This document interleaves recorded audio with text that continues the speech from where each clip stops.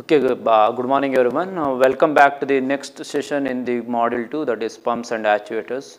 In the last class, we have completed few of the topics regarding the pumps and different types of pumps, piston pumps, vane pumps, gear pumps, etc. and performance of different pumps based on the load conditions and the amount of pressure required to operate in many of the applications. In today's session, let us know about the applications of accumulator. In the last class, you people have studied about the types of accumulators that are present in the daily life. In today's, let us see about what are the applications of accumulator they will going to use, why it is, what is the purpose of it when it's come to the application wise. In that, the first application I have written here as an accumulator as an auxiliary power source, means it is used as an auxiliary power source in many of the applications in many of the industries, because we already know about it.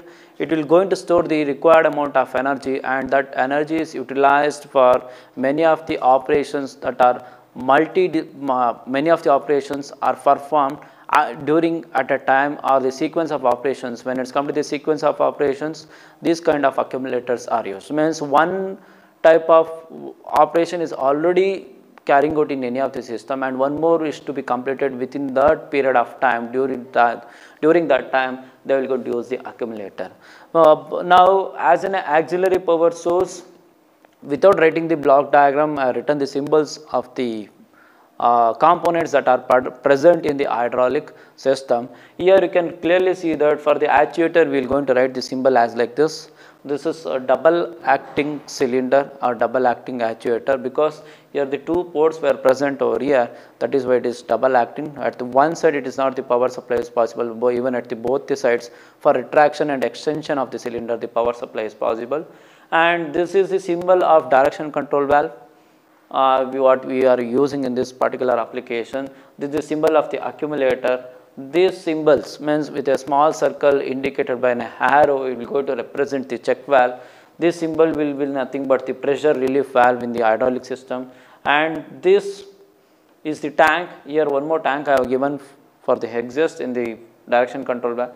This is for the pump. The symbol we are going to notified or denoted like this, and this is the filter. While explaining filters and strainers, I have given the I have written the symbol of that filter. Again, this is back to the tank. Means here they are using the accumulator in a auxiliary power source. We people know how to represent it and what are the valves are necessarily required. While explaining the different components of hydraulic system or fluid power system, we come across the major components, that is the actuator should be there, and the direction control valve should be there, flow control valve should be there, and pressure relief valve should be there. Here I have written the check valve, this is flow control valve, and the direction control valve is for the direction, and the pressure relief valve to control the pressure within the system, and pump, tank are nothing but the reservoir and the motor. These are the major components that are present, and one more additional we are using is nothing but the accumulator. Now here they are saying that it is an auxiliary power source they are using. Once after lifting the water with the help of the pump through the reservoir, the flow will going to generate in this direction. There you can clearly observe that the check valve will going to operate in one directional flow, means the flow is possible only in this direction.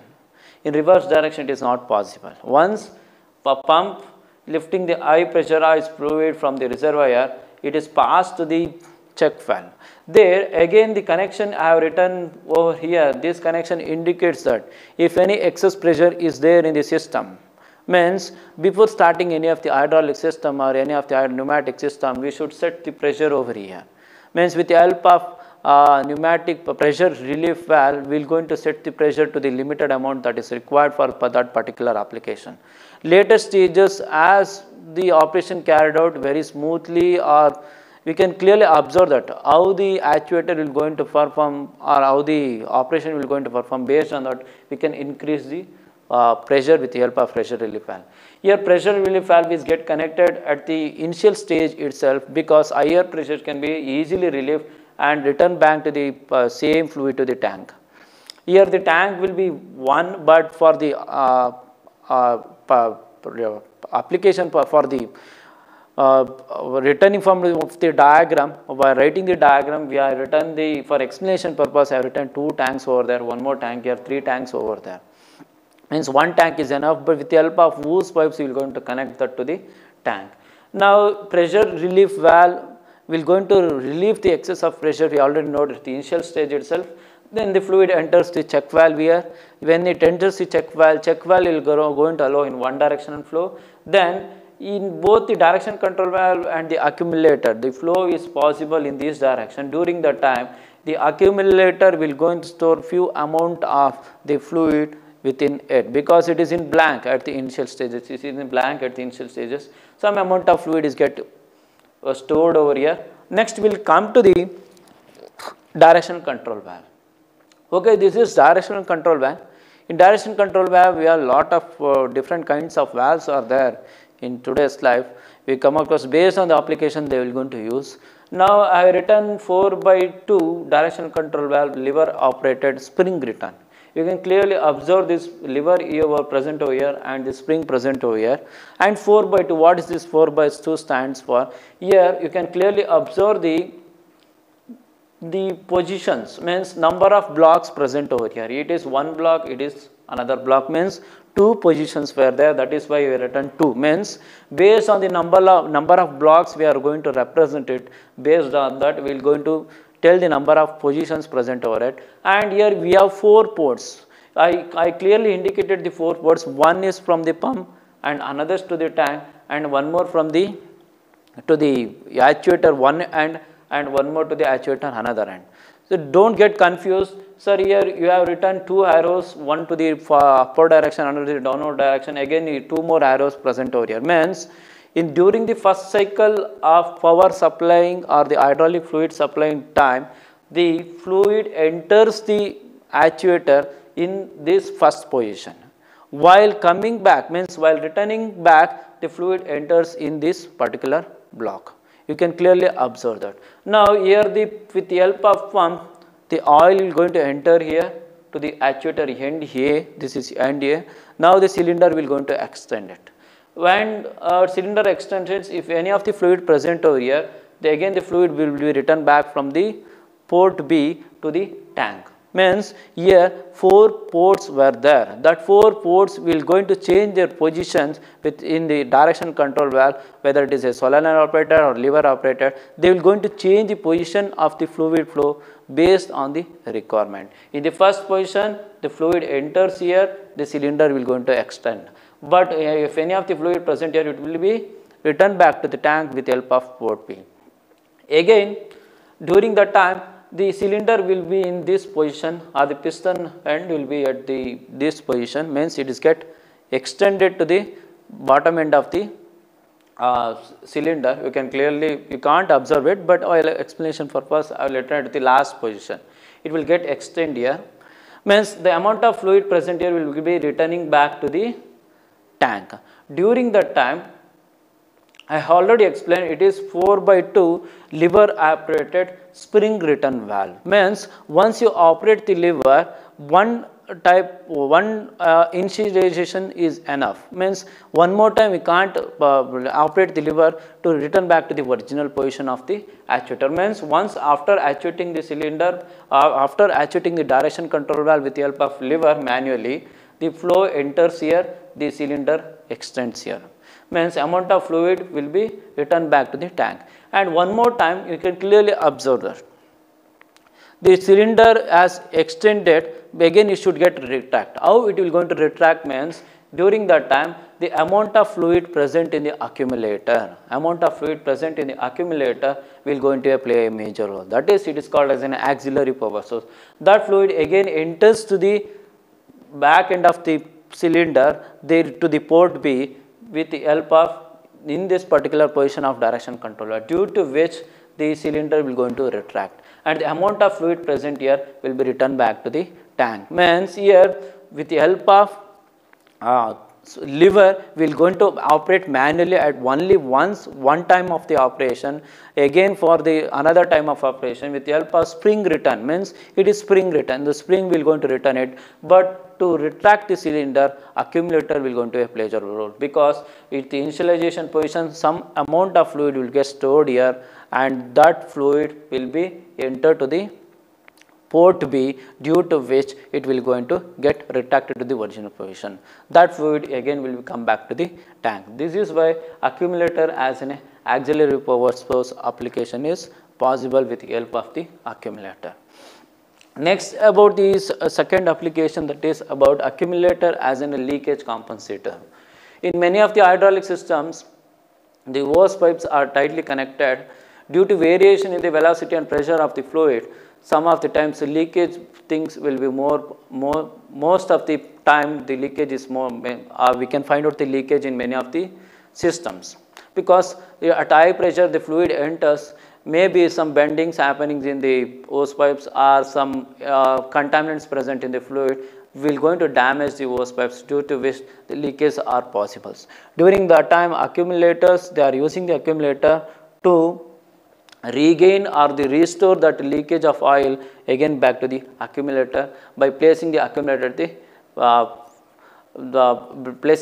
the right position in the hydraulic system. You can clearly observe the same diagram I have written, what I have explained for the as an auxiliary power source.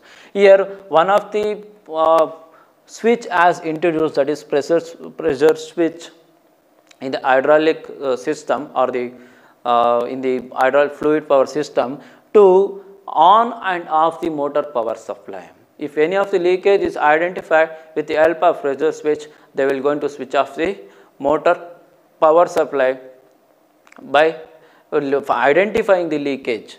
Now you can clearly observe that again here the tank, reservoir, filter, pump and the pressure valve will be there, a check valve will be there and the accumulator will be there, and again it is lever operated 4/2, means 4 ports, 2 positions, direction control valve with spring return.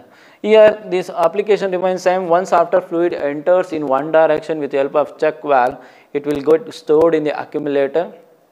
Again the fluid enters the cylinder port A. Here the port A is present, here the port B is present in this first position.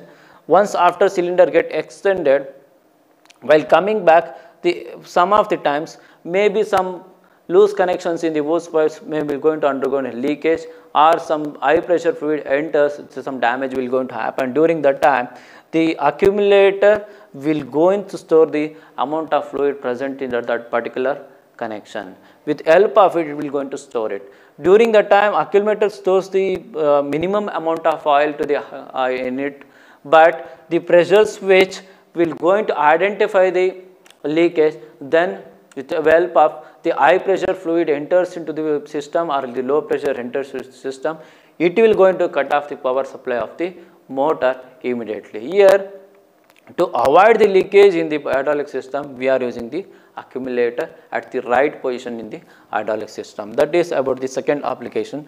Next, in the third application is about the accumulator as an hydraulic shock absorber. As in a shock absorber, in many of the systems, once the high pressure fluid enters, during that time the vibrations will be more. Maybe damages will going to happen to many of the hydraulic components. To avoid that, they are using this accumulator as a shock absorber by absorbing that high or receiving that high pressure hydraulic fluid within it. Now here we are using a very different kind of direction control valve, that is lever operated spring return valve itself, but here we have only 2 ports. Only 2 ports are possible in this type of valve. We can clearly observe the one arrow present over here, one is from the to the tank. Once after the fluid enters here in the first position, again the same pump will going to lift the hydraulic fluid, one directional valve is present over there. Then to the system it will going to enter. While coming back, maybe some excess of pressure will going to develop inside the cylinder or inside in any of the machines, due to which while receiving it back, the accumulator is present over here. It will going to use that particular oil as an or the high pressure oil is get received back to the accumulator, due to which the shock absorber, it will going to act as a shock absorber.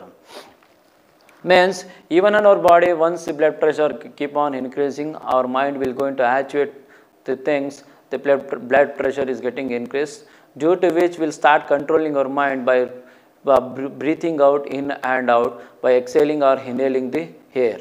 Means by doing that, we are going to control the flow of fluid or the flow of blood within our system. In the same manner, accumulator is going to play a major role here. Means while after completion of the operation, if excess of fluid enters here, it will going to sustain. This is again emergency shut-off valve with having the 2 ports and the 2 positions. It is also a lever operated with spring return. Means once operating the lever, it's enough for one more displacement or one more movement of the cylinder. We again need no need of operating the lever. They automatically, with the help of spring return, it will get retracted back. Then next and the last application is about, this is the 4th application, accumulator as an emergency power source. In many of these cases, accumulator is used as an emergency power source. During that time, accumulator is very much important. Again here, you can clearly observe it is double acting cylinder, but here the port A is get connected only from one end of the direction control valve, and another end is get connected to the accumulator itself. You can clearly observe here, it is 3/2 direction control solenoid operated spring return valve. Pressure relief valve is necessarily required. We are changing the direction control valve, because as an emergency power source we are using the accumulator. We are saying means no need of lever operated 4/2 valve over here. Because once after the fluid enters the system, that fluid gets stored in the accumulator. Again, the same fluid is used for the operation of one more operation while returning back to the cylinder to the original position. Here it is, the symbol indicates it is solenoid operated. This symbol indicates the block with the cross arrow indicates, or this cross line indicates it is solenoid operated. It is 3 ports, it having 3 ports. You can observe here, this is from the pump, this is from the tank, this is to the one end of the cylinder A. One more end is get connected to the accumulator at the later stages. Once after lifting the oil enters from the pump to the port A. Then while entering it, some amount of fluid also will going to enter over here. That fluid will get sustained over there, and here the movement of the actuator is possible. Actuator will get moved from the original position to the initial position to the required position. Once after it is moved, some amount of fluid enters and gets stored in the accumulator. Once it is gets stored, it is solenoid operated, means no need of manually operating this particular direction control valve. It is operated solenoid, means with the help of push button or any other thing we will going to operate it. Once we will going to push the push button, it will going to lift the water to the cylinder. The cylinder will going to extend back to the required position. The amount of fluid will get stored. During that time, if excess amount of fluid is with high pressure is coming out of the system, that will with help of pressure will again it will send back to the tank, and some amount of fluid will get stored here.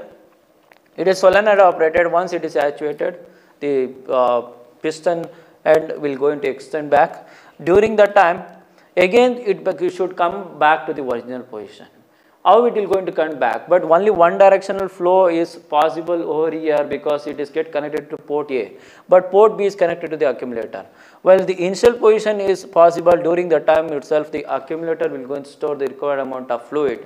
That fluid is again sent back to the port B to retract back the piston to the original position. Means here the changing of the position is also possible here, and the amount of fluid will get stored in the accumulator will going to play a major role to retract back the piston to the original position. This is regarding about how it will going to act as an emergency power source by using different kinds of valves. Means here we are also operated, I also shown that how with the help of lever operated they will going to play a major role. Now it is solenoid operated, their lever operated, means only single time initiation is enough to actuate the cylinder from the initial position to the required position. Again while coming back they will going to play a major role with the help of the accumulator as an emergency source, as a shock absorber in the, as a leakage compensator, and also an auxiliary power source. These are the 4 applications that are possible with the help of the accumulator. And one more thing, these kinds of symbolic representation of many of the components that are present in fluid power system, you people are going to study those things in the module 3, and how to connect and how to write the network and how to write the hydraulic system cascading method for the how they will going to connect it, and how the amount of fluid enters, where the direction control valve should get located, where the pressure relief valve get located, and check valve where we should fix the check valve, means appropriate positions and designing of this hydraulic circuits you people will going to study in module 3. Okay, the next topic in this second module is pumps and actuators is types of intensifiers. Means what are different types of intensifiers present over there.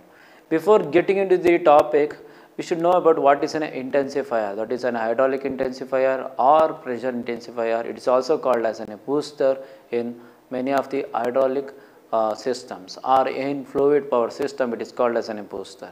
Means it is going to intensify the amount of fluid by creating a high pressure that is really required for many of the operations.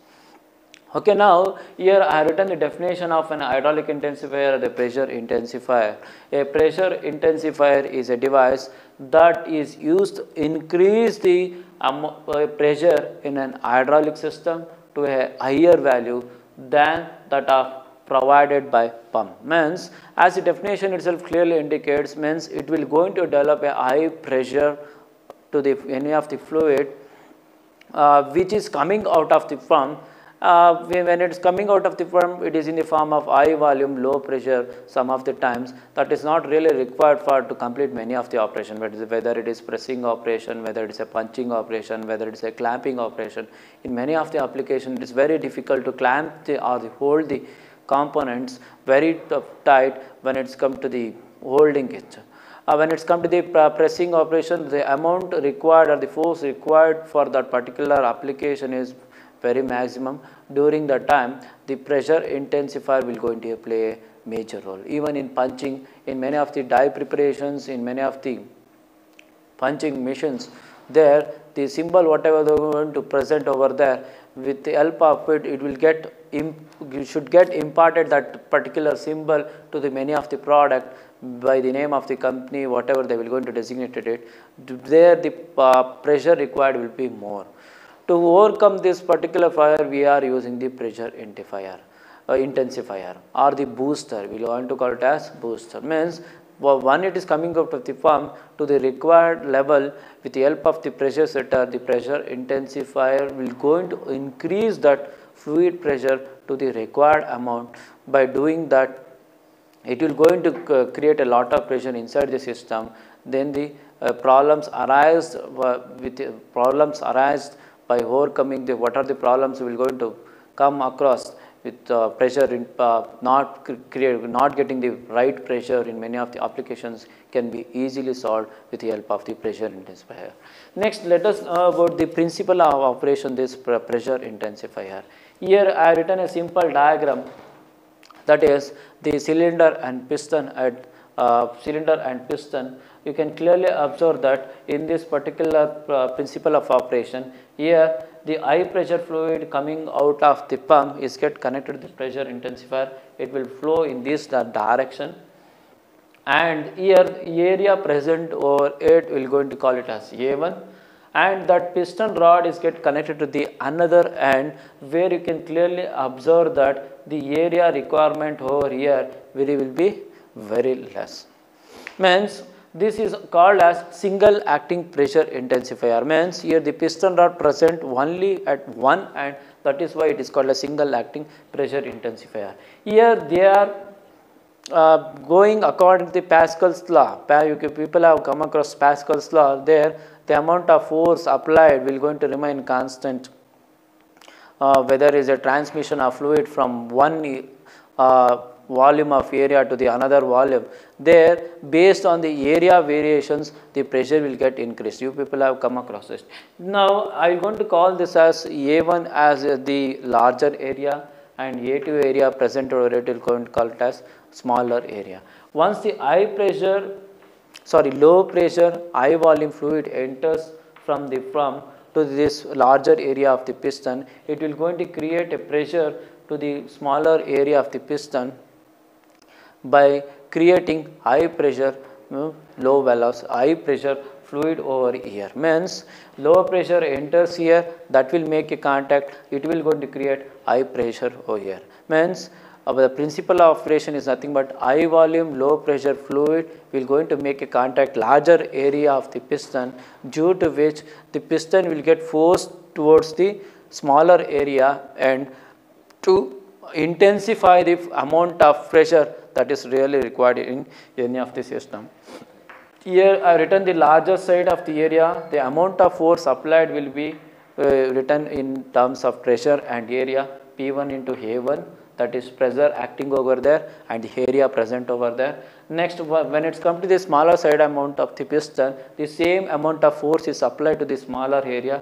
Again the force will going to remain same, again for force P2 into A2. Now the force applied will be same, due to which P1 A1 equal to P2 A2. Now the required amount of pressure should be identified at the smaller area, because this end is get connected to the any of the operations that are required to the high pressure. This is the really required term for us by creating. There it will going to create it here, where we can clearly observe with the help of the dial indicator or the pressure indicator dial over there. Now P2 will be the required. Now if I multiplication A1 by A2, cross multiply with A1 by A2 divided by into P1, means this is the requirement over there. Means we are creating high volume, high pressure fluid with the help of high volume low pressure fluid that is coming out of the pump. Now in the types of intensifier, the first one is single acting intensifier. In single acting intensifier, they are using the oil here, means high pressure oil fluid enters to the larger area of the cylinder, due to which the piston will going to create a lot of pressure in the smaller area according to its principle of working. Here it will going to create a lot of pressure, hence the pressure it will going to act, this A2 area will going to act as a pressure booster for many of the applications and operations. The working remains same as the principle of operation. Next, when it's come to the double acting intensifier, in one direction we have seen in single acting intensifier. What about in double acting intensifier? Means the double acting intensifier will going to act like a pressure compensator. It will going to create a high pressure, it will going to maintain the medium, it will going to create low pressure based on the side of, based on the where it will get connected in many of the applications. You can clearly observe the diagram here. Here it is double acting cylinder is present over there, means the cylinder will going to act at the two sides, because the piston rods present at the two side of the piston head, one in this direction, one in this direction. Here the oil enters in all four different directions, you can clearly observe, means but out of the oil is possible only in the smaller area. Now if the high fluid enters here, if there is no, the only limited amount of pressure fluid enters here, if the high fluid enters here, that amount pressure is get created with the high fluid, it will going to push the cylinder, it will going to push the piston to in this direction. There you can clearly observe that, means the maximum pressure can be attained in this particular direction. If in the reverse direction, if the high fluid enters here, whatever the fluid present already over here, means the comparison of fluid enters will be maximum at one side, minimum at one side. That is possible in this kind of pressure intensifiers. Now again, if the high fluid enters here, if the low fluid pressure present over here, again it will going to retract the piston towards this direction, means the higher pressure attainment can be possible in this output. Means this double acting intensifier will going to play a major role by compensating the pressure at both the ends, whether it is in this direction or whether it is in this direction. And the last one is air oil intensifier. Means here we come across with the help of oil we are creating the high pressure. Now here in this application with the help of air they are creating the high pressure, high oil pressure. Means they are creating with the help of air, they are creating pressure on oil. Means these kind of intensifier most of the times they are going to use, whether it in pneumatic systems we combined with hydraulic system, in many of the applications, whether in clamping devices, whether in punching devices, whether in pressing operations, there they are going to use this air oil intensifier. Here the air is sucked from the compressor to the required level, that air is passed to the larger side of the piston. You can clearly see the arrangement over here. It is the larger side, this is the smaller side. If I return A1 over here, it is A2. You can clearly observe that the area present will be minimum when it's come to the A2. Means the oil present here will be coming go to this booster cylinder through here. This oil is get filled over here. Means that is low pressure oil. With the help of air from the compressor, it is going to push the larger area of the cylinder with high pressure, due to which the oil will going to come out of the chamber. These are the possible things that are going to present in the air oil intensifier. Whether here the direction of flow will be in this direction to the required system. Once the oil enters it will going to get filled. Here one directional check valve will going to present, and once the pressure intensifier with the help of air it will going to apply the pressure, the oil will come out of the cylinder. This is about the air oil intensifier. Means types of intensifier means the first one is single acting intensifier, and the second one is double acting intensifier, and the third one is air oil intensifier. Intensifiers are mainly used for creating high pressure value in many of the hydraulic systems. Even in combination they will going to use, means the required level of pressure can be applied or utilized with the help of the intensifier. This is regarding about the types of intensifiers.